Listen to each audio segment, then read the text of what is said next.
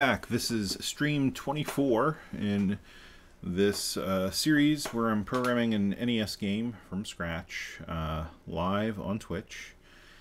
And I just want to get right into it. I'm thinking this is going to be a pretty short episode or stream just because it's been a busy week for me, and I really just want to accomplish getting the MMC3 stuff working tonight.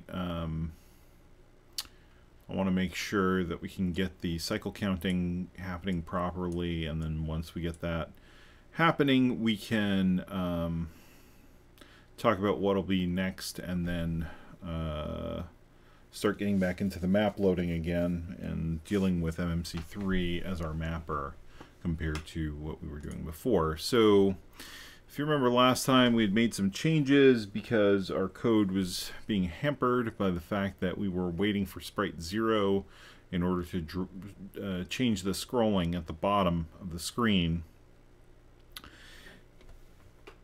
Excuse me. And so even though we got it to achieve the effect we wanted, where the screen was split the correct way, the problem was that it was slowing the game down way too much. So we got MMC3 working for the mapper, and you can see that the game works essentially the same way as it did before. There's no issues with slowdown, but the problem is that right now, yes, thanks for interrupting, Carbonite. Right now, we have the problem of the interrupts not firing. So, based on at least the initial reading of it, it seemed like it was pretty straightforward to make the interrupt fire, but it seems like that's not actually happening. So, let's see where we are here. So,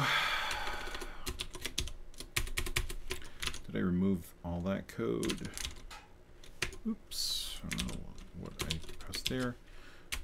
E00. Okay, so in the interrupt handler, so the important thing we do need to do is in the interrupt handler, we do need to turn off or acknowledge any interrupts from MMC3 by setting E1000. Because we don't want any additional interrupts happening here. From what I'm reading, we don't have to re-enable the interrupts here. It's better that we do that in the game loop. So what I want to do is wait for drawing to complete. So in this code here, what I want to do is I want to start the reload. I want to set the counter value. I want to reload the counter with the next, or set the counter so that we can trigger the IRQ and then enable the IRQ. So just for now, what we should do is let's load a value. I don't know what we want to do, maybe 100. Store it in the latch, which is C1000, and then we want to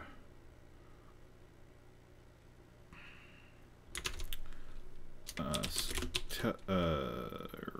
guess we want to reload, and then we want to enable the IRQ. So in theory, load a, oh yeah, that's not gonna work. It's not decimal, it's hex. I don't know, we'll just make it 50 hex. So we'll know if it's working based on if our Lua script here shows the IRQ, and it still looks like it's not, because the IRQ is supposed to be writing to FD.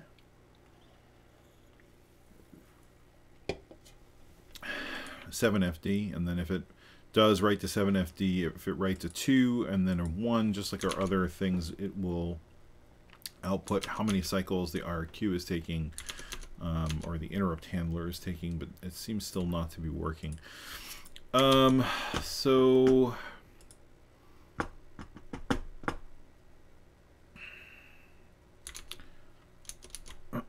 let's read this a little bit more carefully. I feel like I'm just ever so slightly doing the wrong thing. So this register specifies the IRQ counter reload value. When the IRQ counter is 0, this value will be copied to the IRQ counter at the next rising edge of the PPU address, presumably at PPU 260 of the current scan line. Okay, this will tell it to reload on the next rising edge of the PPU address. That's fine.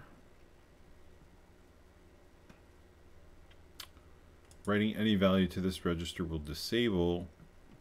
Writing any value to this register will enable.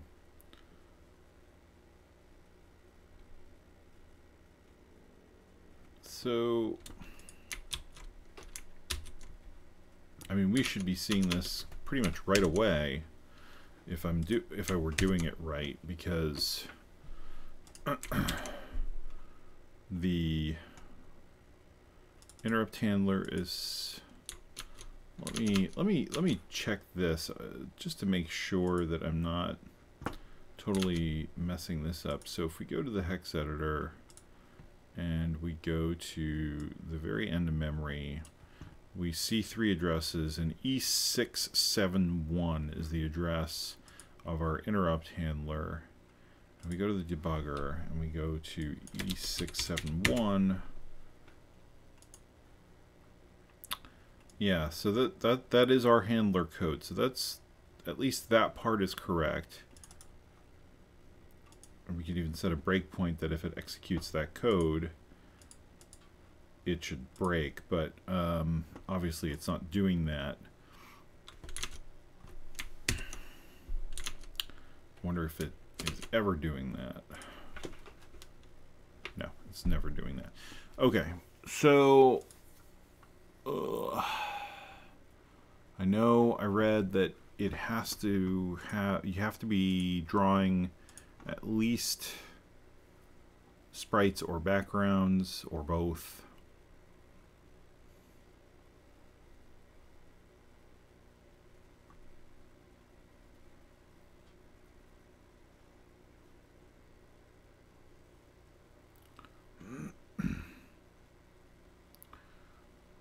Alright, so this is mirroring, this is the program RAM protection, this is the latch,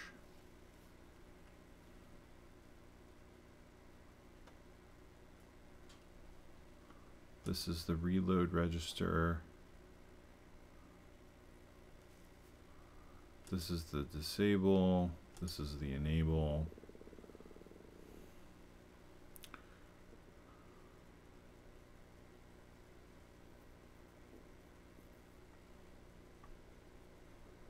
When the IRQ is clocked, the counter value is checked. If 0 or reload flag is true, it is reloaded with the IRQ latch value at C1000, otherwise it decrements. If the IRQ counter is 0 and IRQs are enabled, E001, which we are setting, wait for draw to complete, right, we are setting that. An IRQ is triggered, the alternative revision checks the IRQ counter transition 1 to 0, whether from decrementing or reloading. When using 8x8 sprites, if the background uses 0, the sprites use 1000, the IRQ counter should decrement on PPU cycle 260 right after. Okay, when using 8x8, if this is this, then okay. When using 8x16, we're not. Scan line counter cannot be stopped. There is no direct immediate access to the counter. Writing E1000 will only prevent the MMC3 from generating the IRQs. The counter will continue to run. Writing E1001 will simply allow the MMC3 3 to generate IRQs. The counter remains unaffected. Writing to C1001 will cause the counter to be cleared. Set the reload flag to true. It will be reloaded on the next rising edge. It doesn't immediately affect the counter. Yeah. The counter will not properly work unless different pattern tables for background and sprite data are in use. Standard configuration. And we are, because if we go to our pattern tables, we can see that we have the two different ones. This is the background, this is the sprites, so that's okay. The counter is clocked on each rising edge of no matter what caused it, so it's possible to intentionally or not clock the counter by writing to 2006.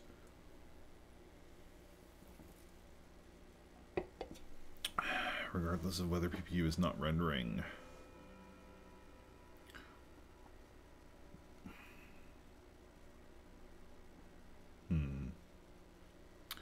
Now, I was reading, I was researching this, and I'm trying to make sure that I'm trying not to cheat too much and program anything outside of the stream so that it's excuse me, so that we're you know, doing this sort of all together. I had found some code that claimed to work.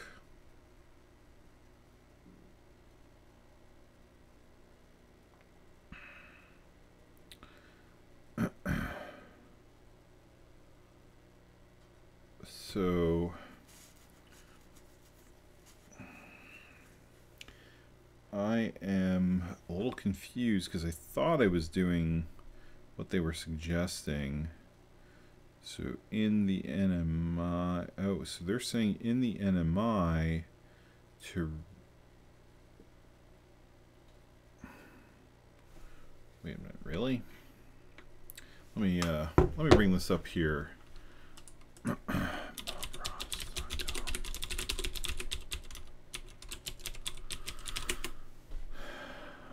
So I was looking at this to see,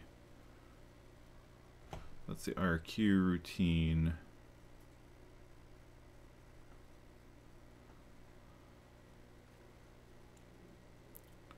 Do this in your NMI. Write E1000 to acknowledge currently pending. Oh, so do this in the, interesting, okay.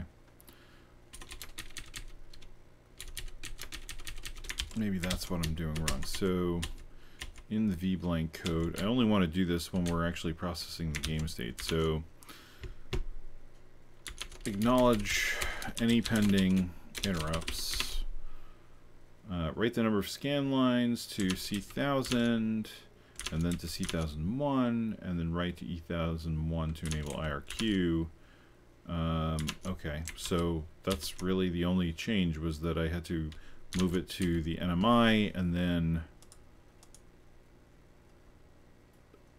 acknowledge any pending interrupts before resetting the counter.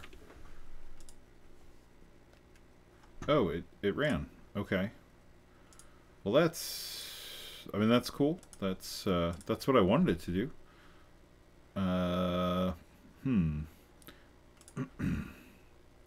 Is it no longer running?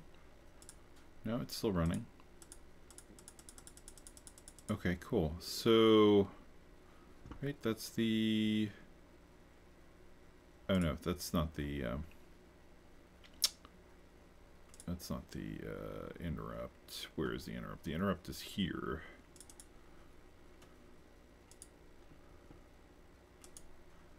Run.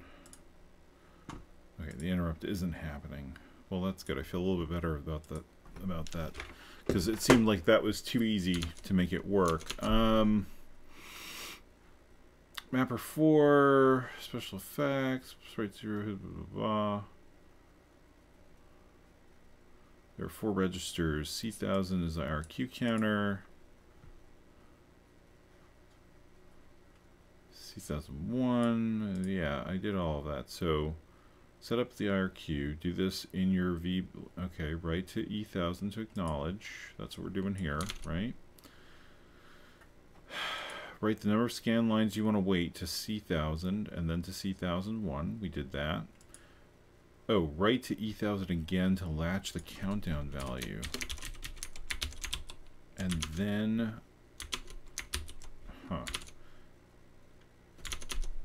okay.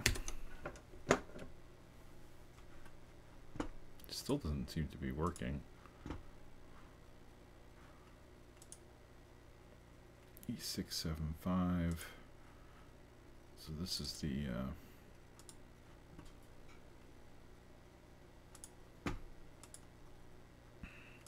if we open this in Taco, I know it definitely showed that it was using MMC3.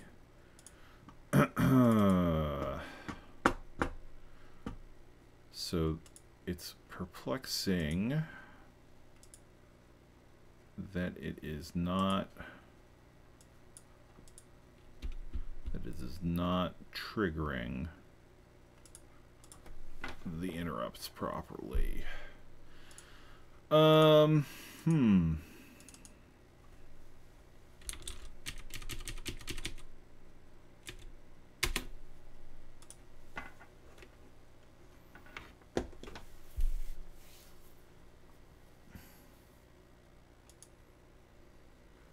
few things you have to do. Set up before you can use IRQs in a game. First, set the IRQ vector. Did that. The IRQ vector is that. Yeah. When IRQ is generated, the CPU jumps to the 16-bit address. CPU registers are yeah. Second thing you have to do is use them to stop other things on the NES from generating IRQs of their own. The NES has a frame counter. Finally, to be able to use IRQs, you have to tell NES CPU to actually acknowledge them instead of ignoring them as it normally does. Oh!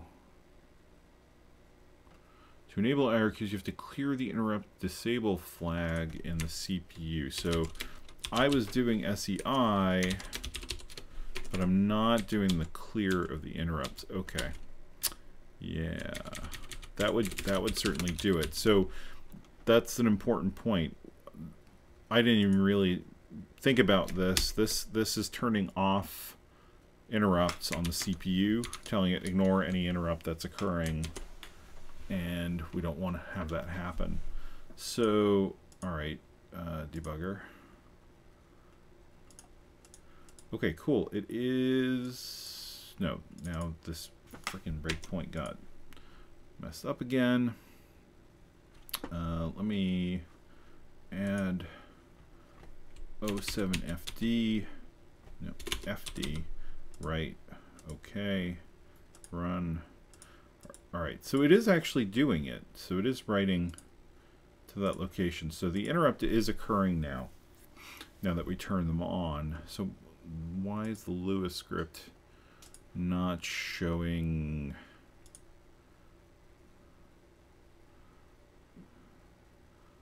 anything?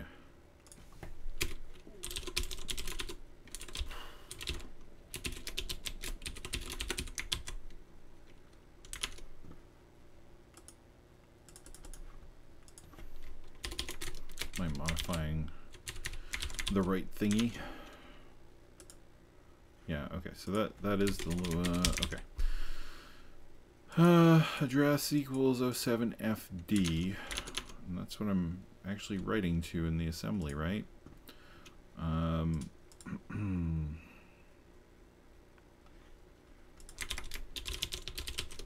Okay, so store, yeah, so we're clearing out E1000 here to acknowledge the interrupt. We're loading A with 2. We're storing it into 7FD. And then we're loading A with 1 and storing it into 07FD, which should be... And the reason I care about this is I want to be able to time how long the interrupt is taking, because we don't want it to take too long. That'll cause a problem. So 07FD. Oh, yeah, you have to be watching that in the emulator. And there we go. Okay, awesome. So now we have our 6 cycles that we're counting.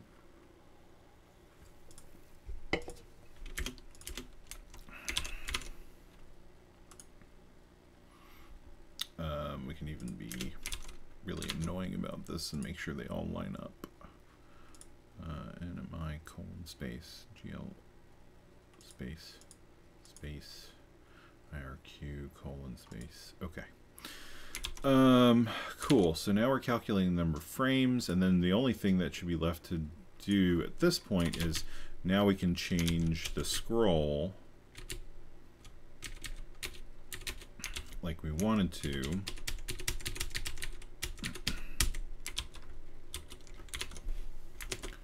And who knows what this is going to actually end up doing. It should be okay. Cool. Nice. All right, so now we have to mess with that counter value that we're loading in, but that is awesome. So I wanted it to be 1 metatile high, so 224, and hex is E0. So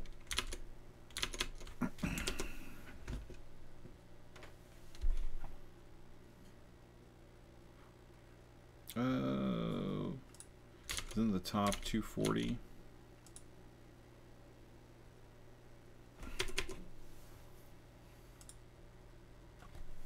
Interesting. I wonder why.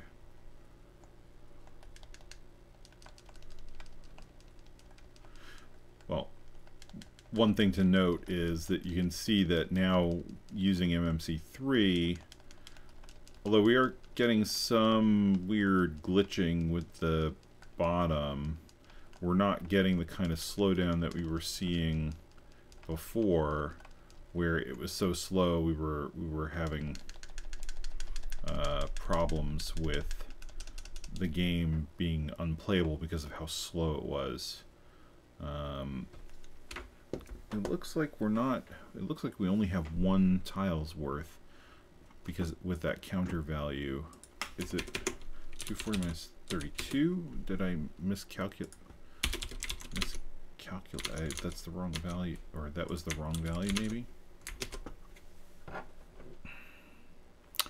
So it's a little bit.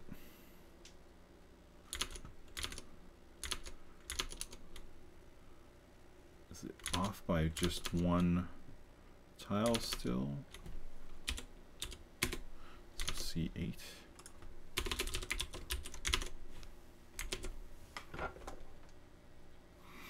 Nice. So now the only thing I'm wondering about is how we can fix that little graphical glitch line at the bottom, but that's 1 metatile worth of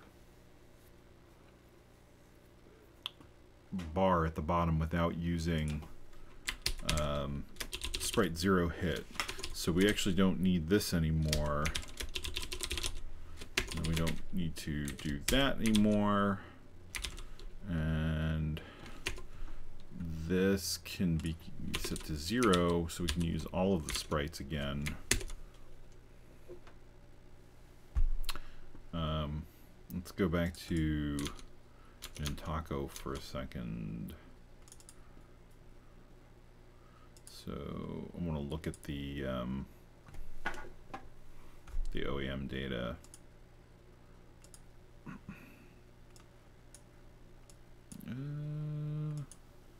So it's not populating that sprite. Right.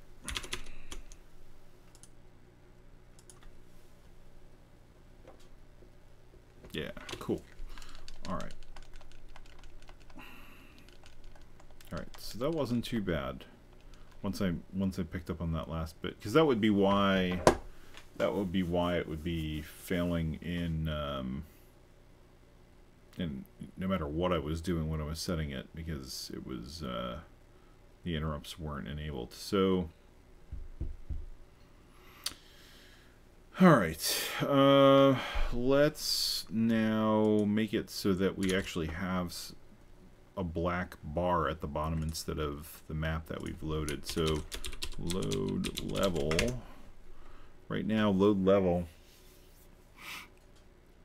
is loading everything, and then when it hits, yeah, so what I want to do is I want to to load one row less of meta tiles. Now, let's see, 1, 2, 3, 4. So it's 8. And we'll get to Y in a second. So this is 3C, which is 60. So that's 3, 4.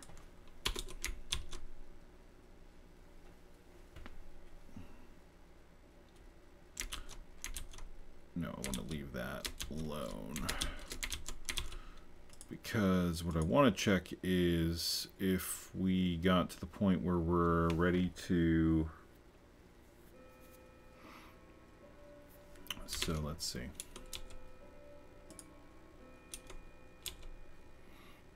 E is 30. Branch not equal to... Right. So we're not quite at the...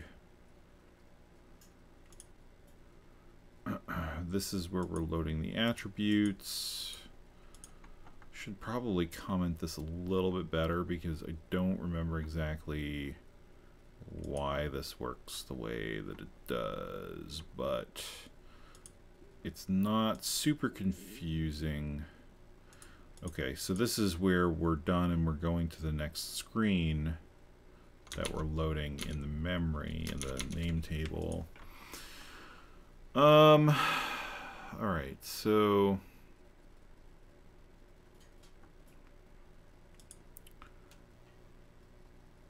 I want to change this 3C here, like I said, right, because we were doing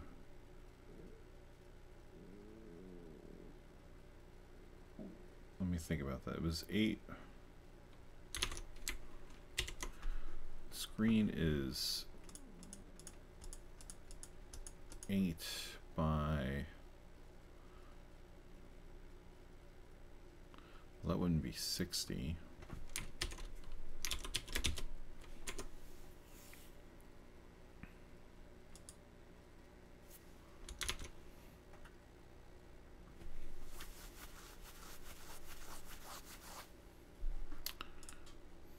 This is 32. Shouldn't that be 30? Oh no, it would be 60 because it's two full screens. Branch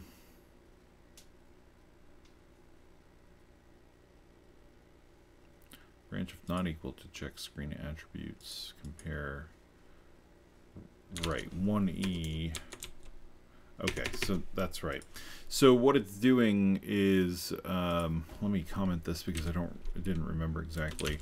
Check to see if we're done with all the screen tiles we need to load.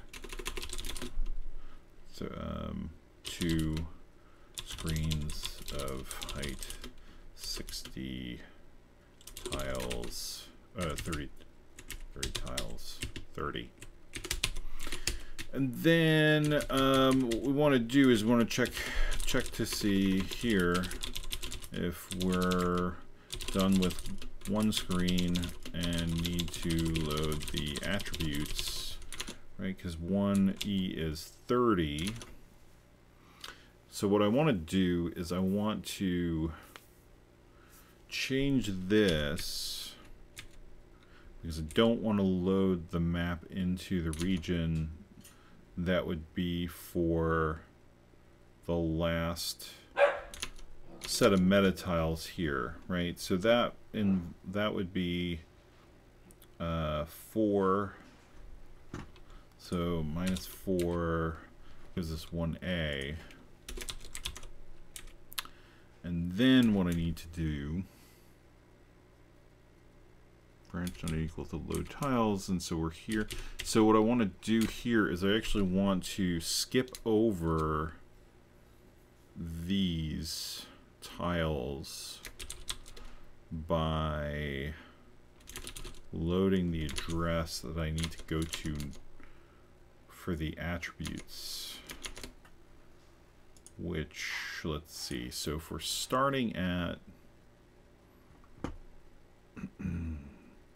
we're starting at 2000 hex in the name table, right?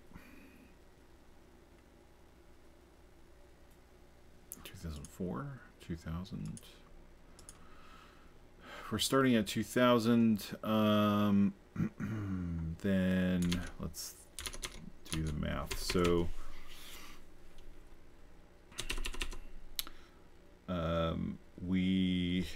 we're going to write, instead of 30 rows, we're going to write 26 rows. So what would the address be to jump? Well, that's actually not even the right question. It's for,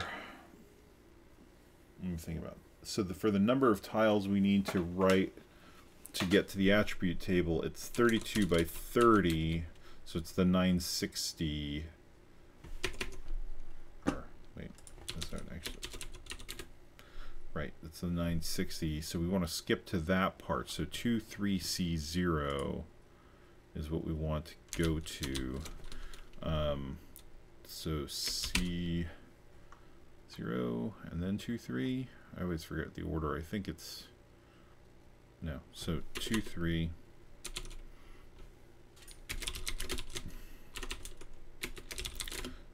C0.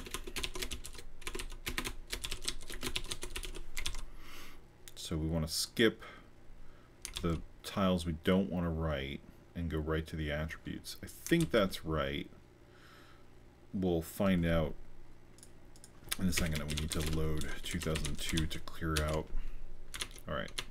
So let's see how crazily this got broken by this change.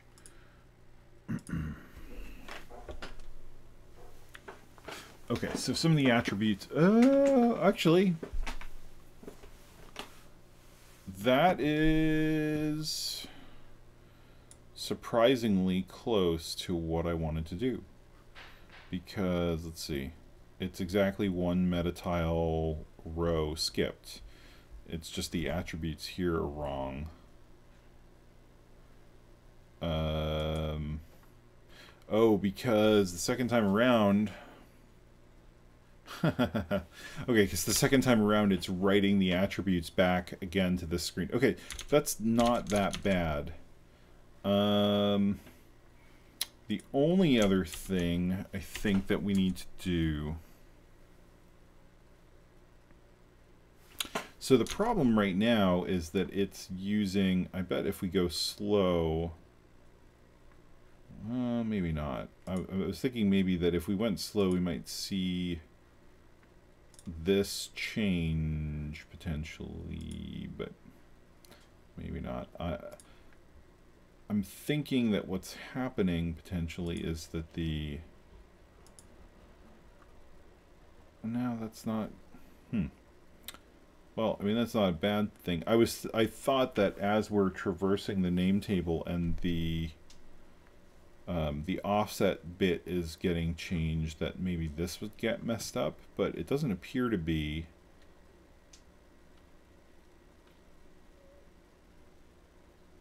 I wonder what row that is now. Like if I...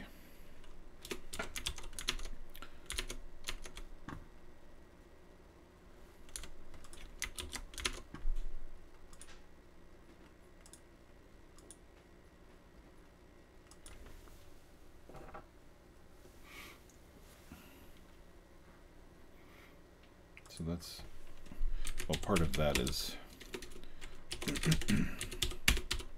so what you have to do. So there's a way you have to do the rights to this to make this work. So let's go back to the reference here because it had the information. No, that's not what I want. Hardware reference, PPU.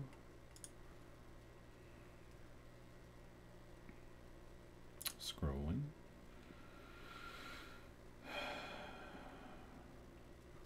Okay.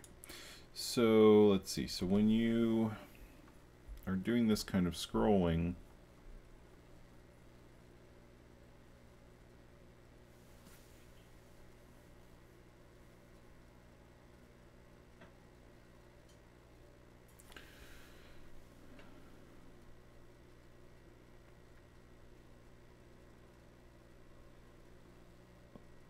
so there's this whole formula of what you're supposed to do to make this work.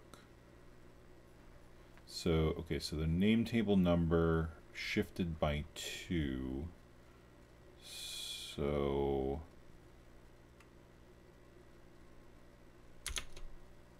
that should be just 0. The Y value and the X value, and then the low byte of the name table address.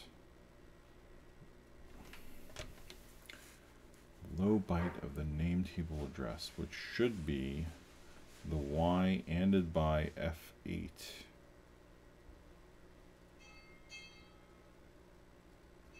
Shifted by 2 or X.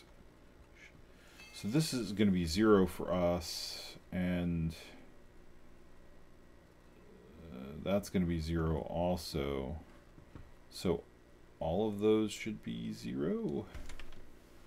The name table, I mean, we could make this 1, and then I'm just curious to see what the effect of that is.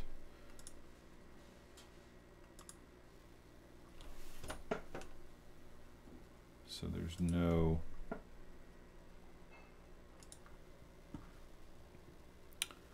name table. Oh, yeah, because it's got to be times 4. So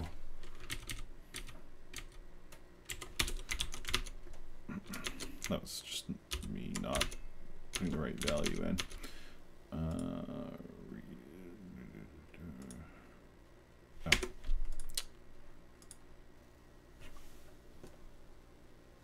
So, okay, I didn't expect that to do anything, but this should now switch to the lower name table,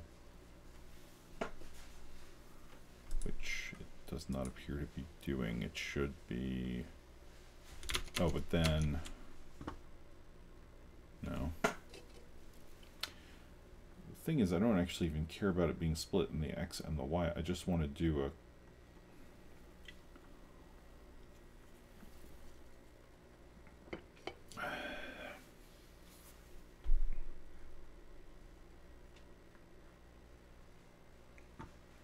if you only write 2006 twice, you can update course X, course Y, N, and the bottom 2 bits of the fine Y.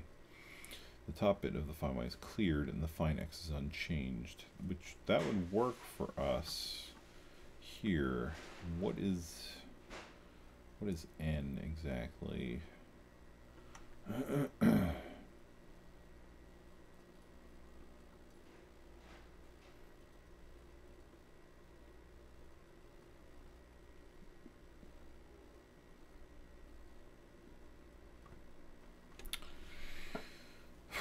Is it the name table?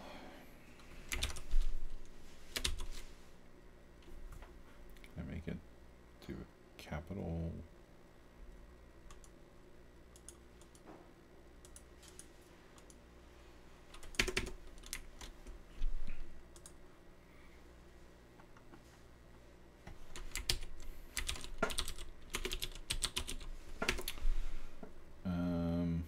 Oh yeah, the name table select.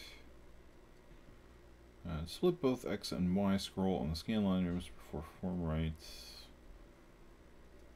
2006 and 2005 alternately in order to completely reload V. Without the second write to 2006, only the horizontal portion of V will be reloaded from T at the end of the scan line. By writing twice to 2006, the second write causes an immediate reload. So the name table, the X and the Y. Our X and Y are 0.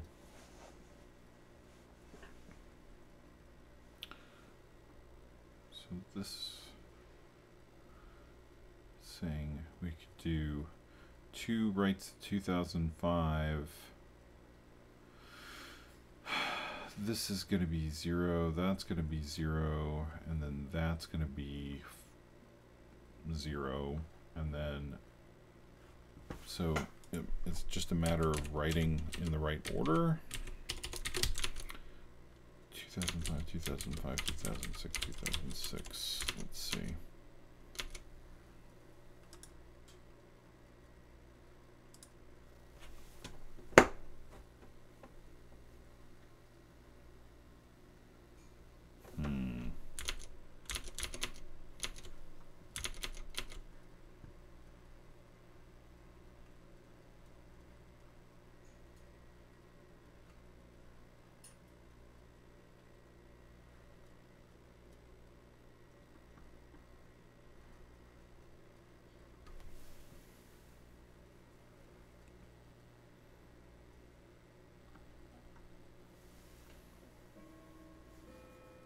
So this is saying, it's weird because this is saying that to do it you should do 2006, 2005, 2005, and then 2006.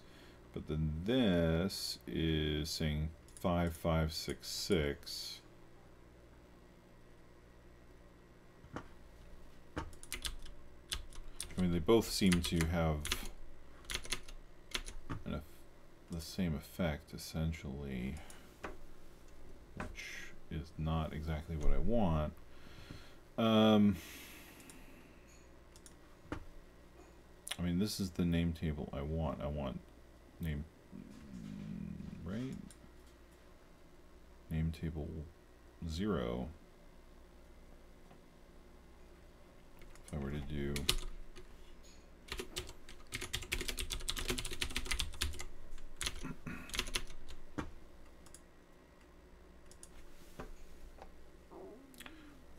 that is it. So that is it just, oh, it's possible. Am I just not writing, am I not changing the right? I guess that is possible, that I'm not I'm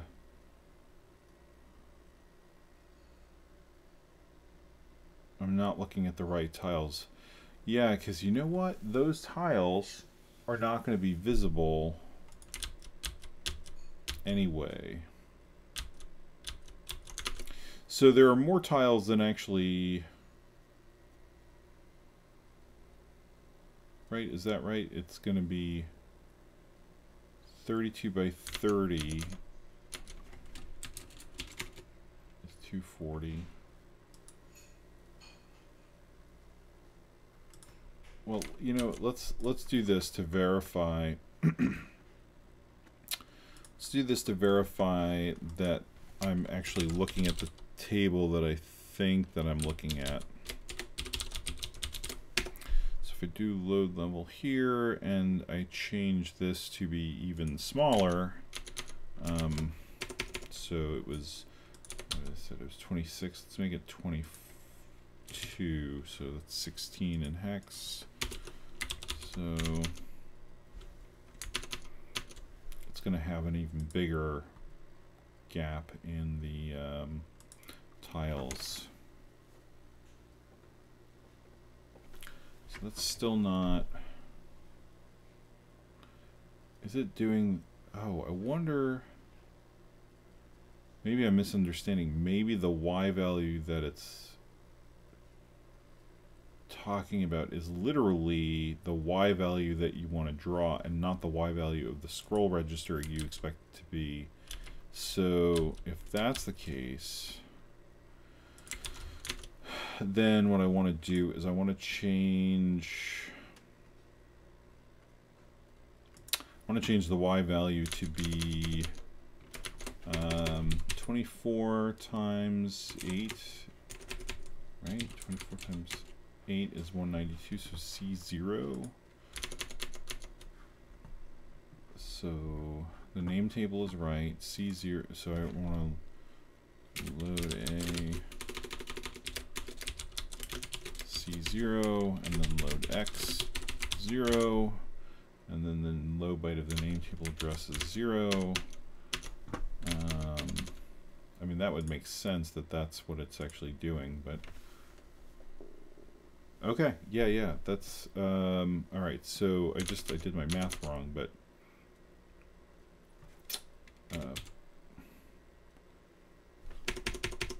so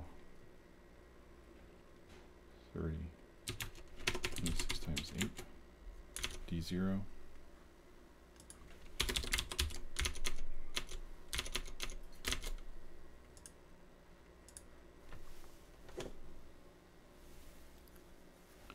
Still needs to go down even further.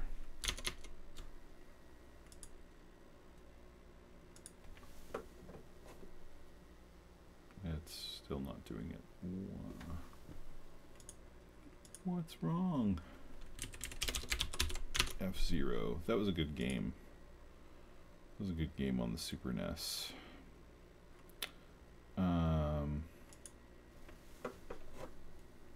I'm just trying to see what is up, because it's not, it's sort of changing it now to what I wanted it to be. So let's take a look at this for a second. The difference between C0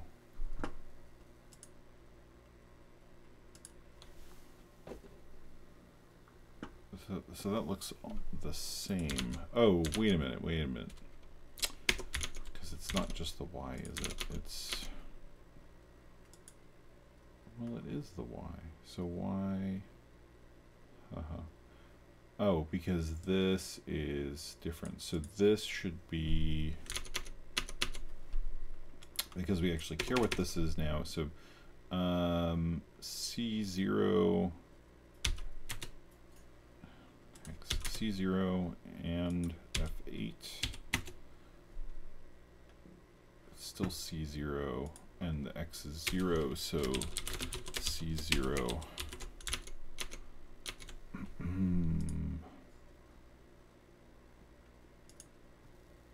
Forgot that the Y affects the bottom. Okay. All right, so you know what? Probably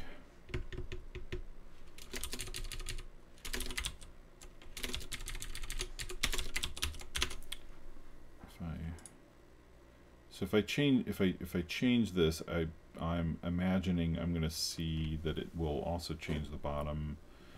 It did. Interesting. That's not how I expected it to change, though. Oh, wait. Am I just being... No.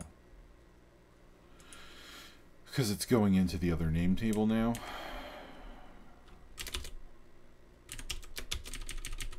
Is that why it did that?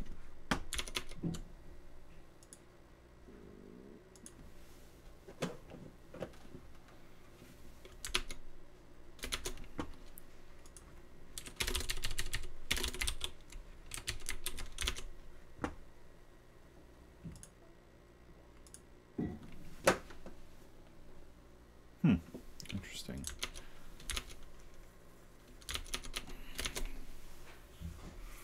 The name table number to 2006,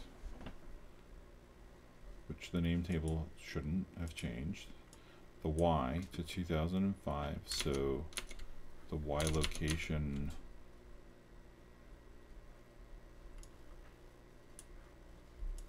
again, I'm assuming that the Y is actually the pixel location, not the scroll location. Yeah, oh yeah, it even says that. Okay, in pixels. So if only... oh, so actually that's even better, because I now read this part, which says we can do this more simply. We can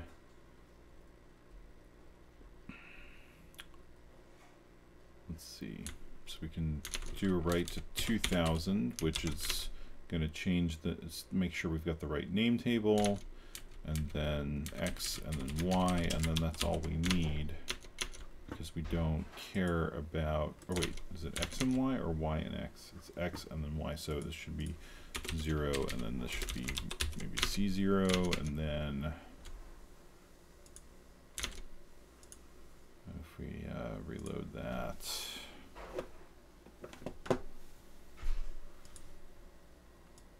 boo.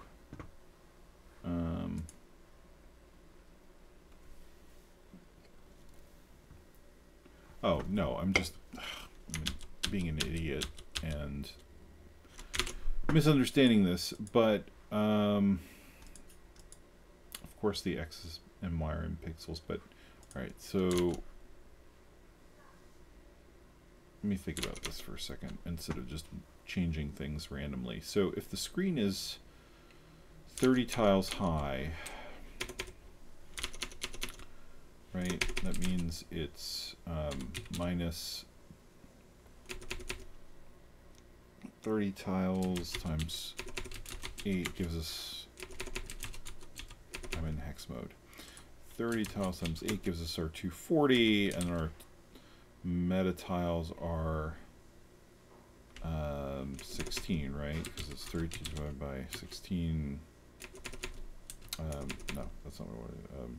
It's 32 tiles, so 256 by 16 gives us 16. So are they? Is there 32 by 32? I don't even know.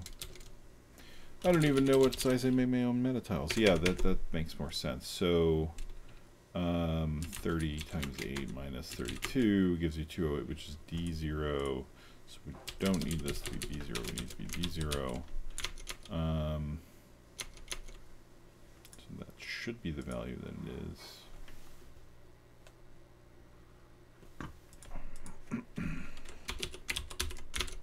That should not be storing to 2000. So it's like it's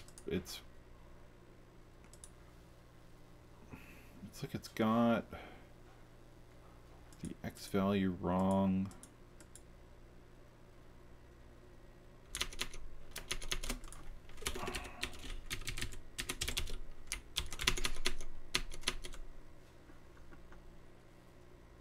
See, that's saying that you get that name table, do Y, and you do X.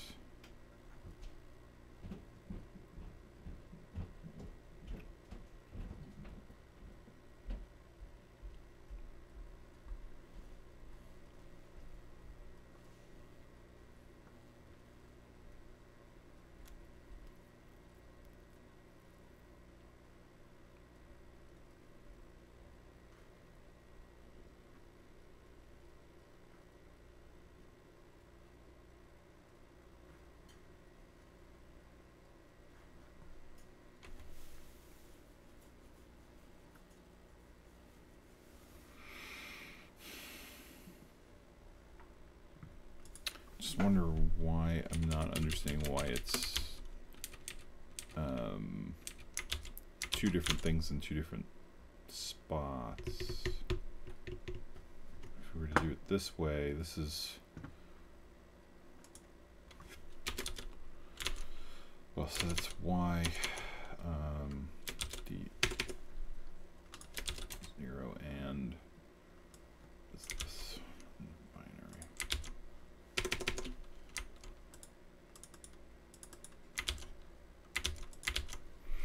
C0, so D0 and C0.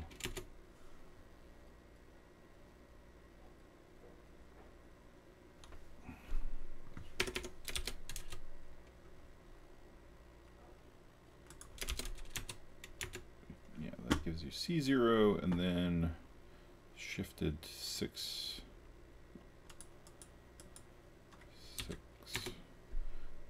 The value is 3. Oh, did I miss?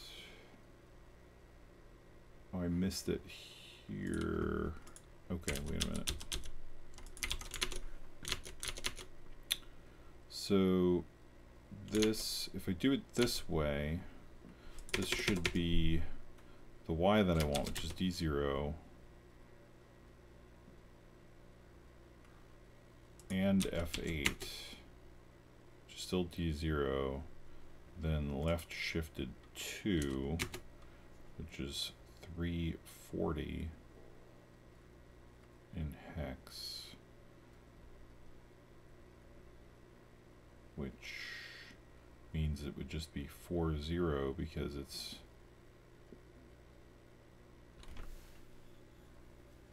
too many bytes. It's too many bytes. So we get 40 here because X is nothing. We don't care about X. So and then I had switched this around, but that's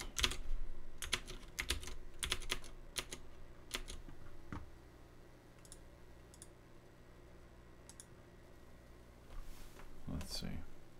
There we go. All right, cool. So now the only real problem with this is while this is actually working, now the problem is that because we're scrolling that way, we're actually scrolling over the empty spot.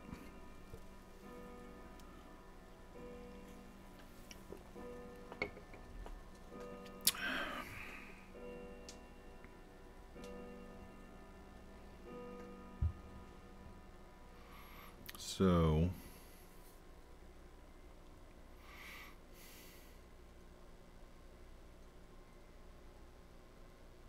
now the question is, was this all for nothing? I mean, it's not all for nothing. I learned how this is working, but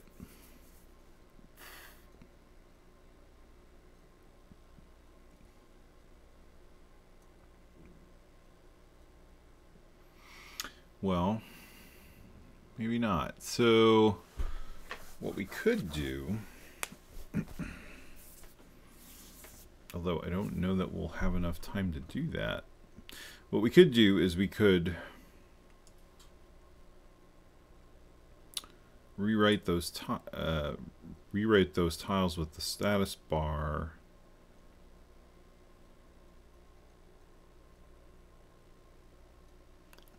See, I don't know if we're going to have enough cycles to do a full update of a meta tile row on interrupt. Because what I was going to say is that we could, you know, draw... we could draw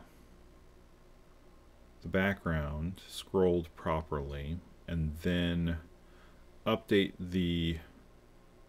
on interrupt, update that row with the data and then scroll to it.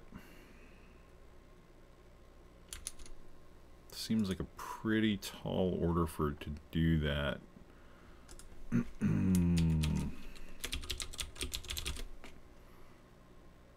But we can try. So this should go back to being 1E.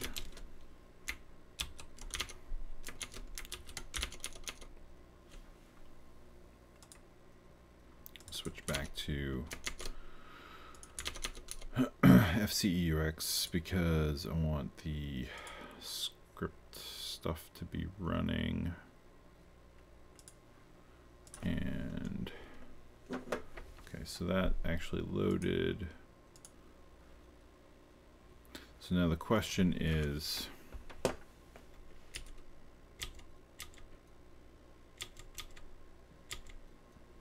I'm pretty sure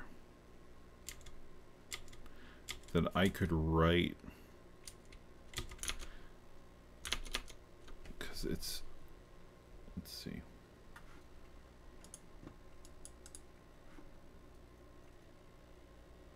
Ship is what, 16 by 16 because it's 4 sprites. So this is a full meta tile. So it needs to write 4 rows in the interrupt.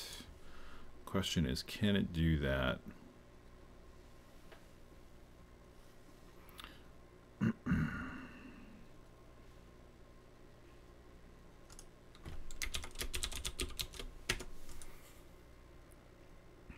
it's got to set the scroll. So what it's, okay, so load A, what address is that? The weirder thing is going to be then we have to put it all back when we're done.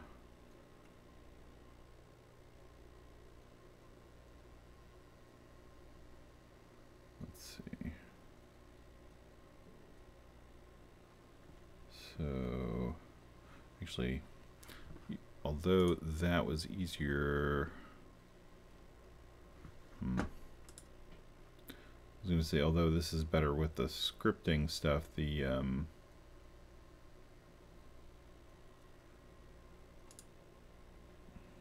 Nintendo is better for looking at the name table viewer a little bit. Alright, so that's 2800. Wait, that address is always 2800, is it not? Yeah. So I'm just switching the mirroring just because it's going to be easier to find the location that I got to start at.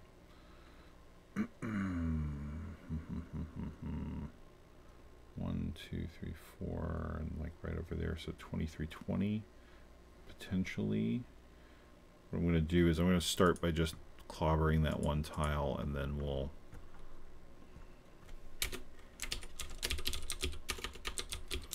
see if I got that right or not. Alright, so we have to load 2002 and then store the address we want to write to and then the tile value. So load A with 2002, load A 20, I think it was 20, what did I say, 2320? Yeah, 2320. So load A, store A 2006, load A 20, store A 2006, store, so load A 0, store A 2007, which will in theory clobber that tile for us. Okay, so it did clobber a tile, but it's one row too high. So what? It's 2340.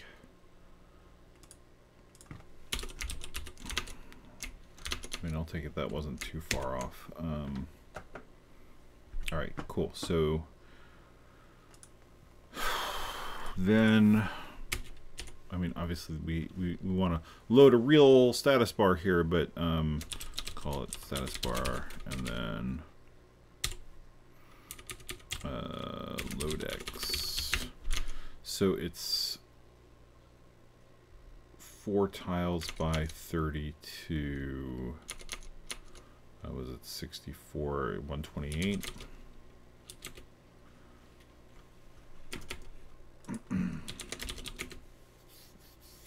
So that's 80, 80. Transfer A to X, push A, pull A, transfer A to X. This should be transfer X to A.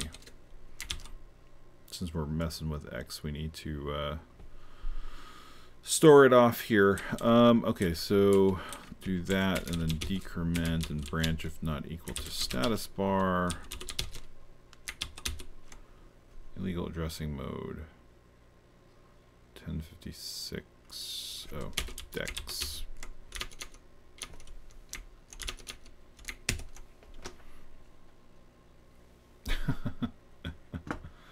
Nice. Wow, okay. So what did I do wrong? Transfer X, push A, transfer X to A, push A, pull A, transfer A to X, pull A.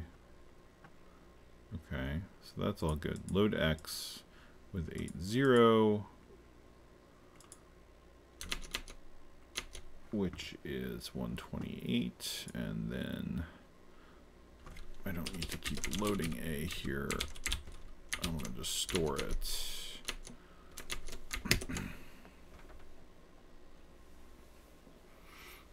So I'm just literally running out of cycles. Is that what's happening? The NMI is interrupting my interrupt. Potentially, if I make this smaller.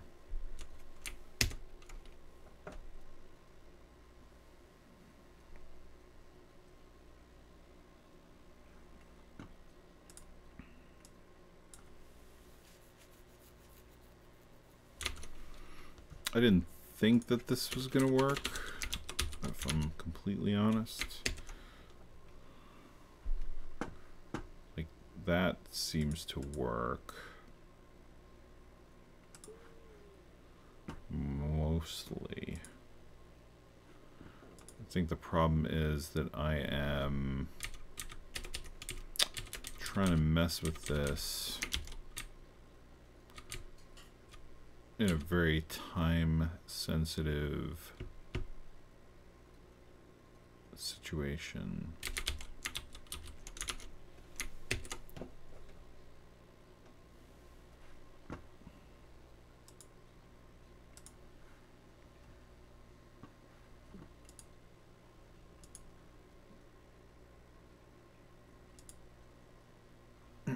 No, that didn't do anything because I didn't.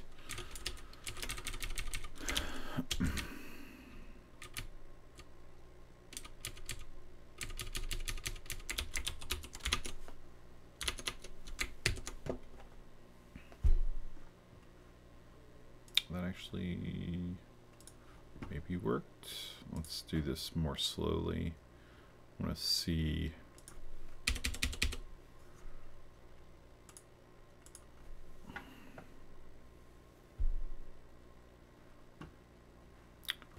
Even that was too fast to see what I wanted to see. I wanted to see if the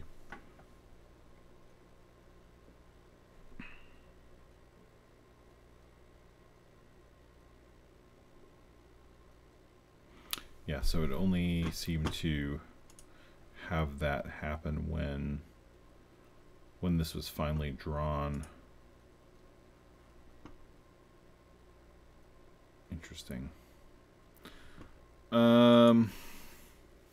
I have to think about this for a little bit because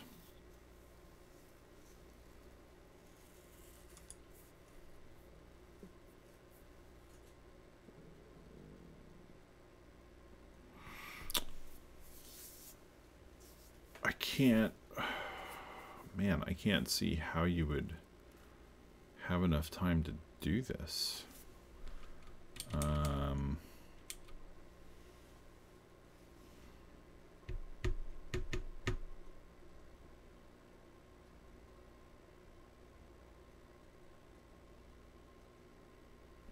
Like this should be, right, that should be 8-0. Move this here back to the beginning of the interrupt handler because we want this to change the background before we change the scroll. But now in the NMI we need to do essentially the same thing. So acknowledge, so let's do this. So we turn off the interrupt. I'm not going to write the actual map values because that's if this doesn't work, then trying to load the map values is definitely not going to work. But basically what we need to do here is now reload the tiles that were clobbered by the interrupt in order to achieve a smooth scroll.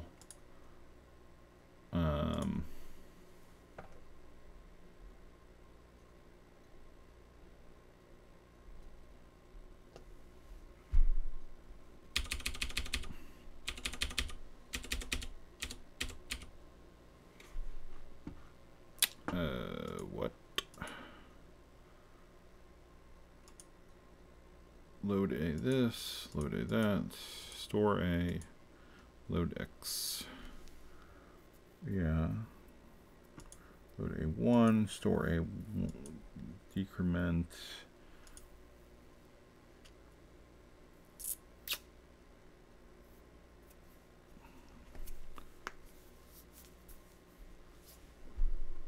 Do I need to be doing this?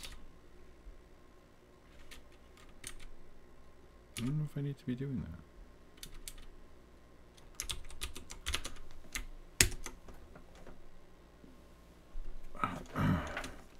That's creating a very interesting effect, but that is not the effect I am looking for.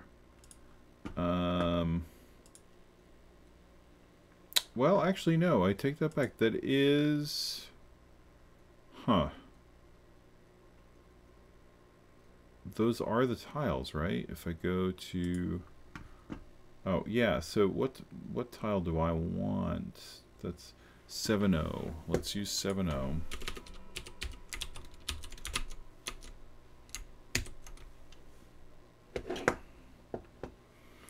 Okay, so interesting. I mean, it's definitely not right, but it's not working either.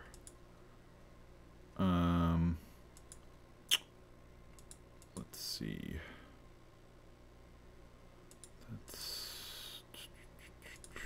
This is the interrupt counter setup. Oh, you know what? That helps because I need A to actually contain the value that I want for the counter. Alright, so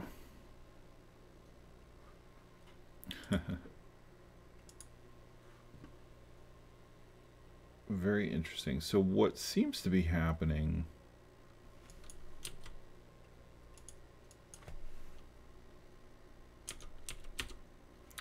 seems like the interrupt, if you can see that's kind of flickering here, it's like the interrupt isn't fully able to do the draw before the NMI occurs.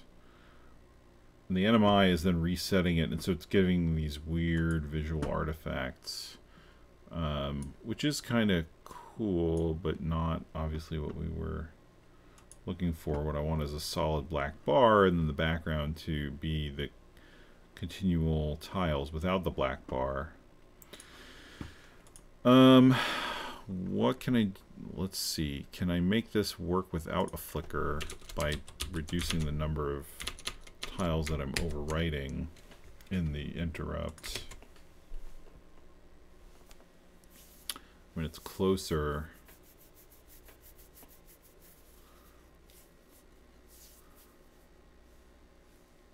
It's funny, it's like it's off by one scan line, it looks like. That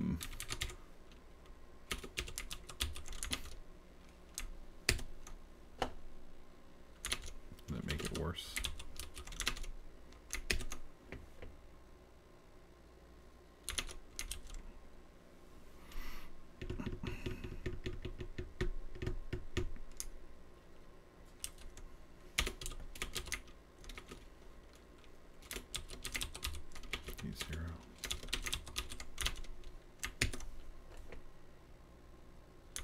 It's shifting it down. It's just visually not really having a change to it. I'm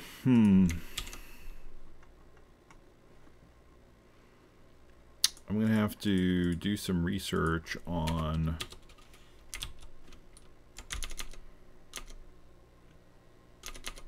well, actually, let me think about this for a second. Did I miscalculate this? So it's the meta tile is 4 by 4 tiles, so it's 32 tiles by 4 tiles. Yeah, no, that's 80. So it's 128 tiles that it needs to set, starting at that location at 2340. So I'm changing them to 0, and then it's changing them back. I mean, I could try something like unrolling the loop a little bit. This is an old trick that it, you know, will speed up. Yeah, that's a factor of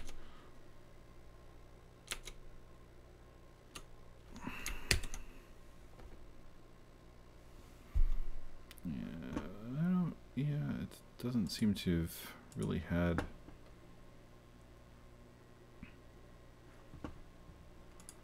I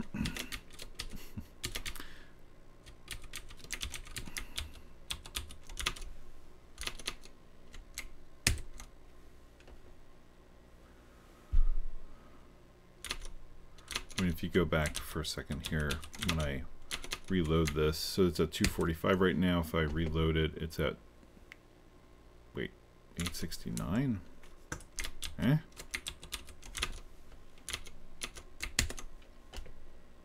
$845. Okay, yeah. So it was saving cycles by enrolling that loop. About 20 cycles. You know, it just it becomes cumbersome at some point. You know, having all of these. And then we have this range error, branch of equal to done status bar jump, status bar.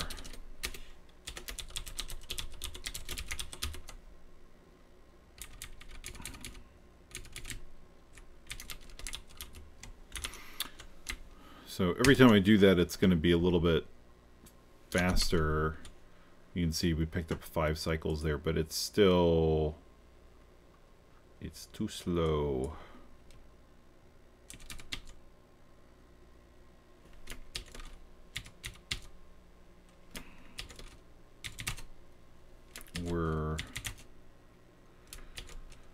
So the issue is by the time we get the interrupt call,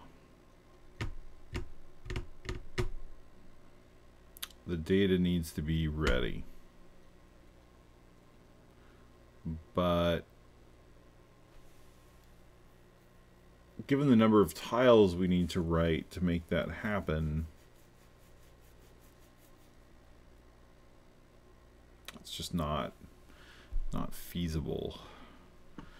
I mean, so we could narrow it down, but it still only looks like we're barely maybe getting one full row of tiles, and that's still creating some bizarre visual artifacts in the game.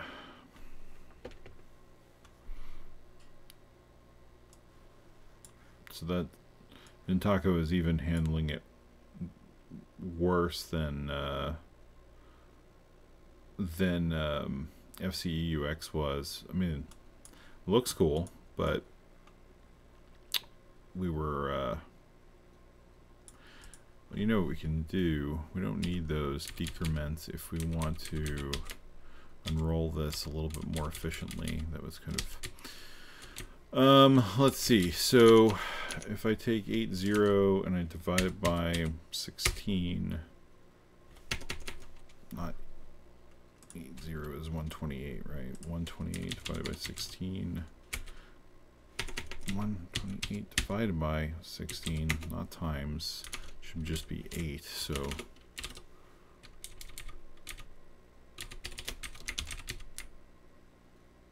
2, 3, 4, 8. We don't need to do the decrement every time. We just change the number of times we're the number of loops we're doing. Yeah, so, and I'm not sure which is right. So this is where emulators are kind of a pain, because I'm not sure what this would actually do. On a real piece of hardware.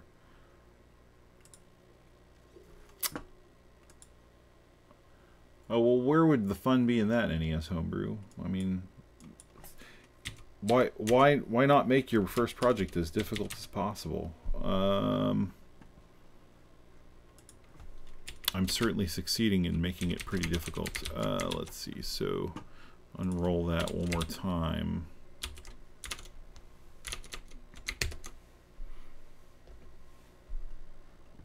Yeah, see, it's maybe making the one scan line like that. Or not one scan line, the one row. And even that, what's kind of funny is that you can see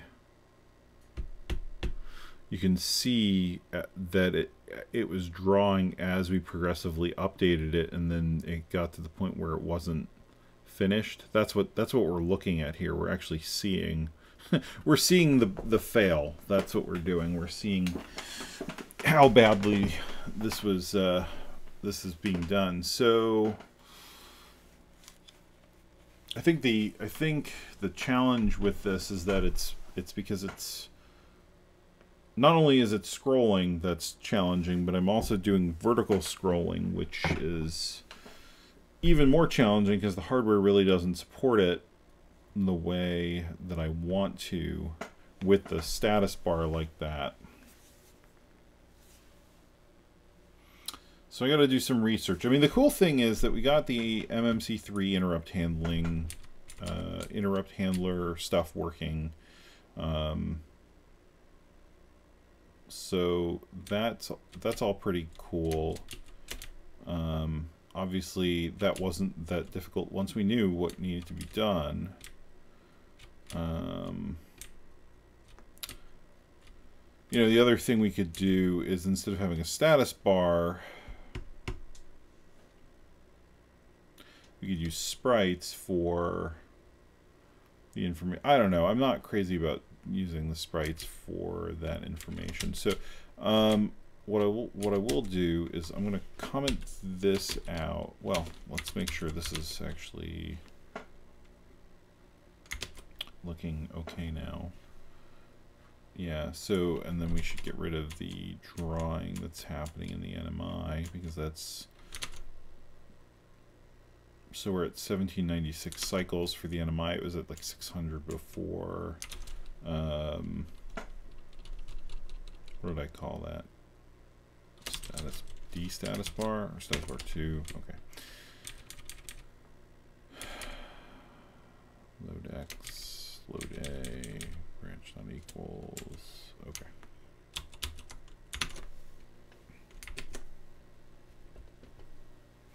Yeah, so we're back to that now, and then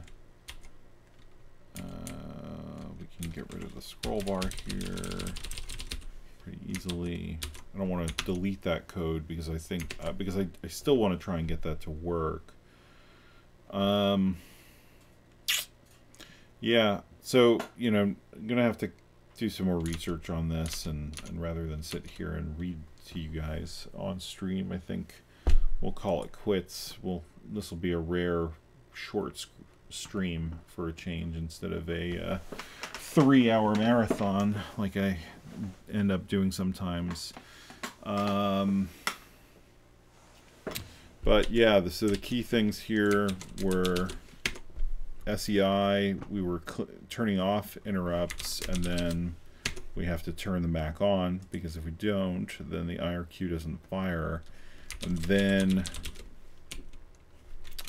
the only other really, and it's not even challenging, the only other sort of thing that we had to do for MMC3 to fire its interrupt was set how many scan lines we wanted to count, set the counter, reset the counter, acknowledge any prior interrupts, and fire off that we want the interrupts to keep happening. And then that was it. And then what we saw in because of the Lua script was that the IRQ timing started showing up, and that was just from the same code in the Lua that we had for timing other stuff. So here we were just acknowledging the interrupt and then resetting the timer. This was the scroll code that was removed. We don't need to do that anymore, because we're not doing the, we're not changing X.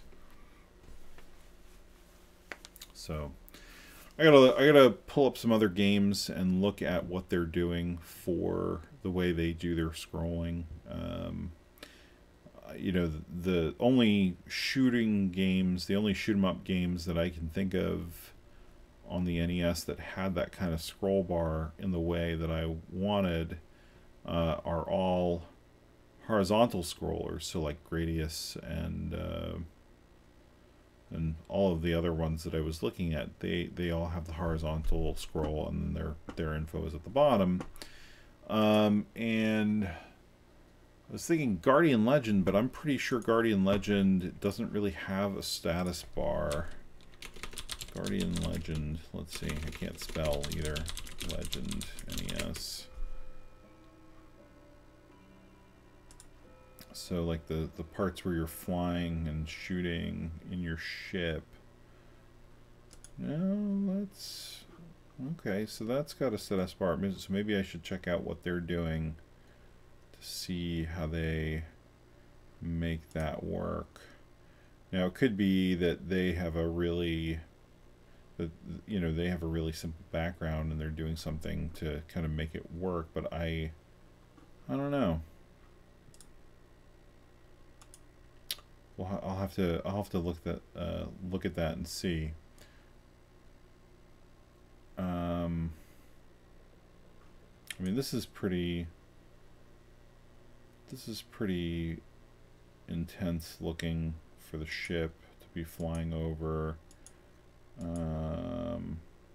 Of course, I'm also terrible at this game, so making it past anything to, like, yeah, so this is vertical scrolling, and it's got a status bar. I gotta look at what it's doing. That's kind of the nice thing about doing the NES programming, although it's daunting to have to go through somebody else's assembly code. You can. It's all gonna load up in the emulator. So I think that's it for now.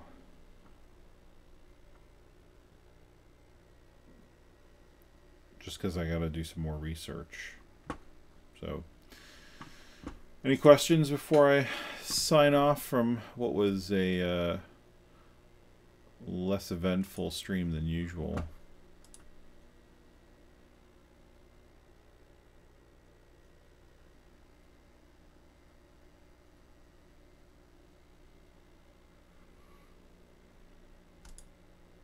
Well, if there are no questions, then as usual, thank you for watching, and you can find me on Twitter at Clervis, and I am on the Nintendo Age Discord, probably more than I should be, but along with me, there are a bunch of other super knowledgeable people who have way more experience, who I generally turn to when I have questions where I just can't find the information I'm looking for.